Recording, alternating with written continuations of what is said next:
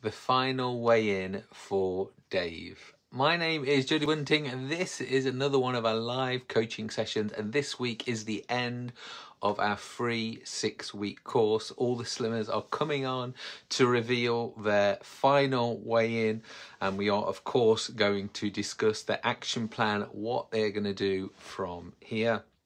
So Dave has just requested to come on this. Heading in.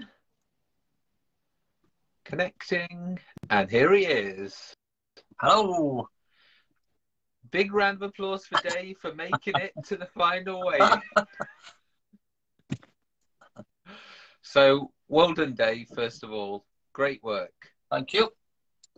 Just committing to it and losing is obviously an achievement in itself.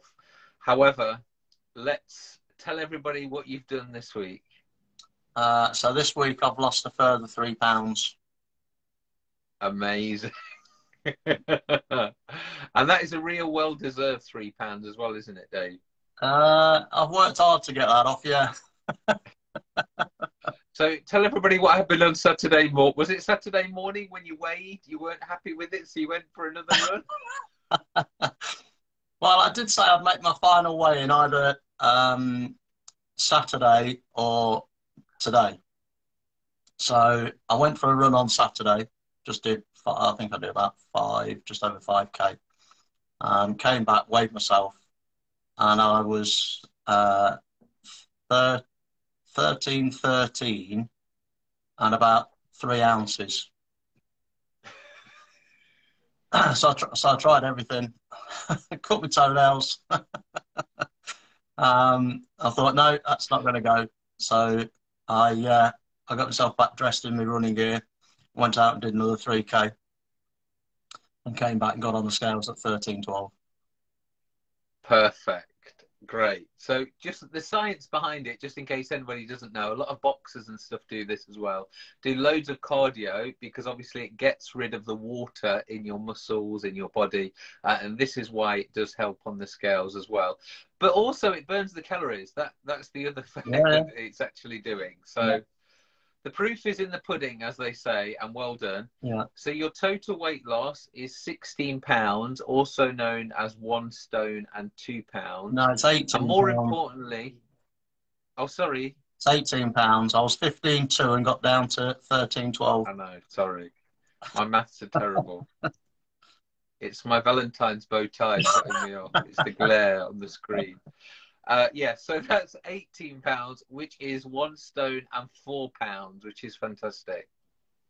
Yeah, I chuff with that.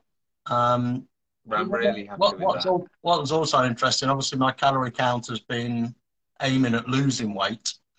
So after my weigh-in on Saturday, it was my granddaughter's birthday party on Saturday. So I ended up having 4 or 5 pints on Saturday afternoon. We came back home and we had pizza with a couple of little ones. Yesterday I didn't eat especially healthy either. So I thought, I'm going to get on the scales on Monday. It's not going to be any better, but I have done the runs, obviously. When I say the runs, I mean 5-kilometre runs. And interesting, I got on the scale this morning, I was still 13.12. So, wow, that's great. So another week. So it just goes to show that the exercise has obviously been balancing out everything else. So that's fab. Yeah, yeah. So quite happy with that. My primary goal was to lose the stone. My secondary goal was always try to get below 14 stone. So I've ticked those 2 boxes. So you're 13.12, which is fantastic. Just to see that new number is inspiring, isn't it? Yeah, so now it's aiming to get down to the 13.7. Yeah, so that's your eventual goal. And share with everybody your fitness results as well, because it's not only just weight loss, just your fitness has really improved, hasn't it, over the last 6 weeks? Yeah, there's on the Garmin watch and the Garmin app, there's a profile in your performance statistics which shows your VO2 max, which you can describe better than me. But when I started this program, my VO2 max was in the red, just into the red section, and gave you a score of 37. So the lower the score, the better. And it's now down to 34, and it's gone through the yellow and into the green. And it now tells me I have a fitness age of somebody 58 instead of a fitness age of somebody 64. And it also tells me that I'm in the upper 35% of people my age. So I'll take that. which is just such an achievement, isn't it? And to be honest, I think that, you know, the numbers of the VO2 max and stuff, the actual age really, you know, really comes home to people, because that just, it just makes you stand up and realize that, you know, this exercise is making me physically years and years younger, Yeah. which is obviously really inspiring, isn't it? Well, that's the thing. It's what you don't sometimes realize is, you know, you're carrying an extra bit of weight. And like I've said to a few people recently, if you look at 18 pounds, if you go to the supermarket with an empty basket and you pick up 9 bags of sugar, and somebody said, right, put that in a rucksack and carry that around for the next 6 months, a year, 2 years, whatever, you'd tell them not a hope in hell. I'm not carrying that around all day, because it's actually really heavy. Yeah. But that's what you're doing, and that's the pressure you're putting on yourself by carrying that extra weight around. So inevitably, it's going to put more stress on your heart. Inevitably, it's going to affect your whatever health statistics you want to look at. And of course, you'll have noticed as well that my runs have got quicker. Yes, I was going to say that. What's been your personal best over the last 6 weeks? Over the last 6 weeks, I got just below 28 minutes, so about 27:50 something, I think it was, which is around about my park run PB. I was hoping to make park run this weekend, but for different reasons we couldn't. But I will make park run probably this coming weekend, because I really want to have a go at my PB there, that's just under 27 minutes. I think it's something like 26:48 or something like that. We are coming to Alveston this week, me and the gang, so we'll be Okay. there to support you on. Yeah, well, I fancy trying to get that done. I fancy trying to beat my PB, my Alveston Park PB. So I'm gonna try and stay fairly healthy this week. Maybe not be quite 100% good, but be mostly good, which allows them. Just staying off the alcohol will Yeah, be the exactly. biggest thing, won't it? Not massive, not big on alcohol anyway, but weekends, you know, if you get invited out with a few people, it sometimes ends up being 3 or 4 or whatever, but not big on alcohol every weekend or anything like that. Can certainly live without it. Um, but What's yeah. been your biggest challenge on the course?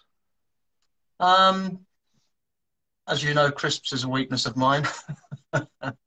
So From Leicester, yeah, Walkers and all that. so staying off the crisps has been tricky. Um, but the other thing that I probably wanted to say was, although this has been a 6-week course, a reminder for people who, well, some know obviously, and you and I certainly know, I had a week where I completely went off it during my birthday week, put on 5 pounds. The following week I got back on it, worked really hard to get the 5 pounds back off. So effectively, I've lost this 18 pounds over a 4-week program if you take the 2 weeks of putting on and losing back to where I was. So in many Absolutely, ways, yeah. it's been like a 4-week plan. Which is an amazing achievement to lose over a stone, you know, a stone and a quarter, over a quarter in 4 weeks is just phenomenal, isn't it? But I said to you before, it only comes down to hard work. It's, you know, whatever you eat or whatever you exercise is down to you. You know, you can eat as much or as little as you like. You can exercise as much or as little as you like. Nobody force feeds me, and nobody stops me from going out the door and exercising. So yes, there's been days. Today's the 14th 5K run consecutively, which is hard. You know, there's been days when it's been raining or it's cold or you just don't feel like it or the muscles are still aching. But I wanted to push myself to get out there to get it done, because I knew it would burn more calories this last couple of weeks. And have you really started to notice a difference on your running ability according to your nutrients now? Yeah, definitely. Yeah, yeah, it's definitely when you're running consecutively day after day after day after day, inevitably the legs are going to hurt. But I did do this sort of thing a couple of years ago. We did run every day in May, so we did 5K every day in May. And I think I said before on a previous video, because it was coming up to Sharon's birthday, we elongated that and we ran 5K every day for 50 days. I'm not sure I'm going to do 60 days this time for me, but but the thought had crossed my mind. But when I did that last time, between days sort of 4 and 11 were the hardest because that's when the legs were really, really hurting because the first bit's Yeah. kind of okay, it's only 3 or 4 days. Then it really starts to hurt and burn. But then you get past that and your legs get used to running a lot. So I'm kind of in that phase a little bit at the moment, although today's run was probably tougher than the last few days. Don't know why, just sometimes you just have good days and bad days running. Like everybody will with park runs, you have good days and bad days. Yeah. What's been your highlight of the course? I think just progress, just the fact that, I committed myself to doing it and seeing the results on the scales. Inevitably, if you're setting out to lose weight and you're not losing weight, it's frustrating. I think there was a period during, I think it was, can't remember, it was week 2 or week 3, where I felt like I was working hard and exercising and doing the right things nutritionally, but it wasn't coming off. It was sort of at a bit of a plateau and then seemed to burst through that. So that was a challenge. But yeah, it's motivating when you're losing weight.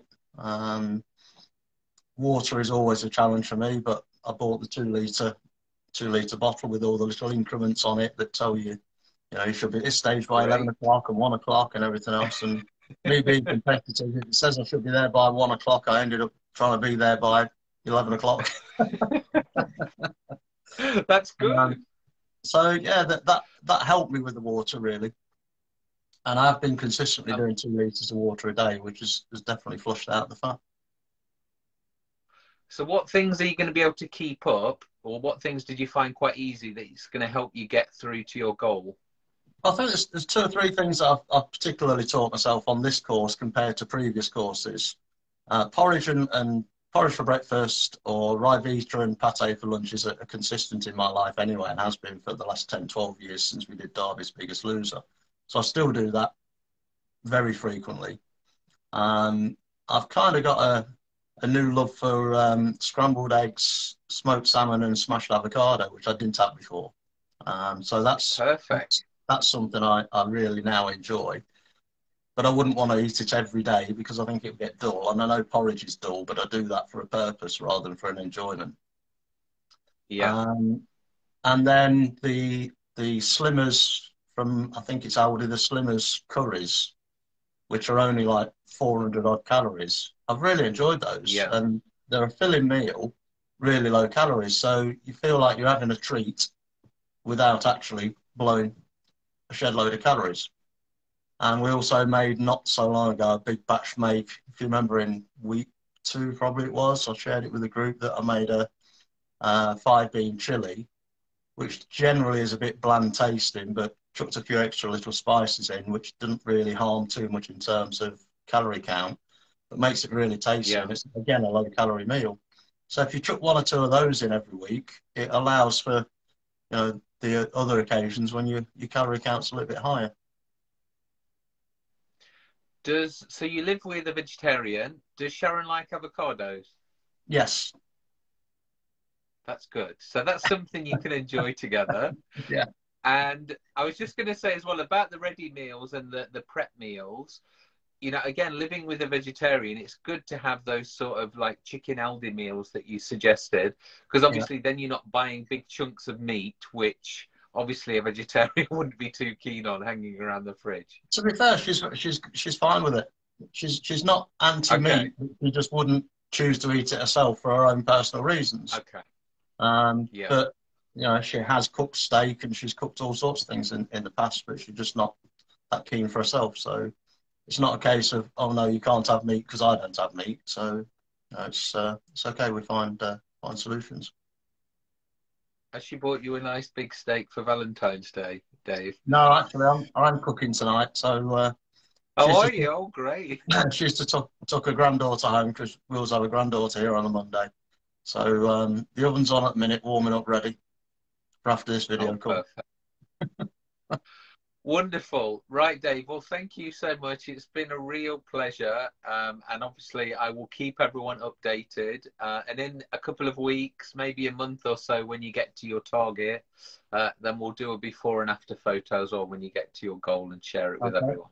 Yeah, yeah. Well, a few people have already said they can tell I've lost weight and my face is a little bit thinner and stuff like that. So that's always nice when people pass comments and they've noticed. People don't have to say that, but if people can notice, then you don't have to go, oh, look at me, I've lost loads of weight. People say, oh, you look a lot thinner, what you've been doing, then obviously you can have the conversation. But Yeah. so it's always nice when it's seen and recognised. I feel better. I feel thinner. Obviously, I know I'm thinner. I know I'm in better shape than I was, and quite significantly so. So it gives me now the kick to push on.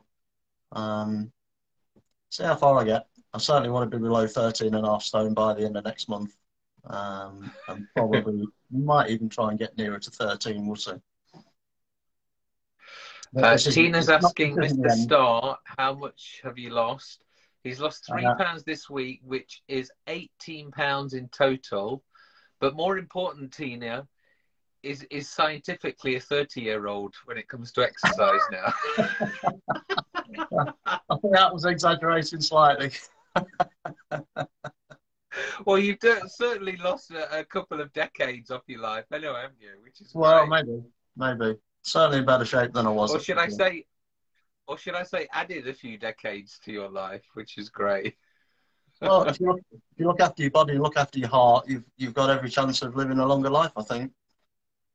Absolutely.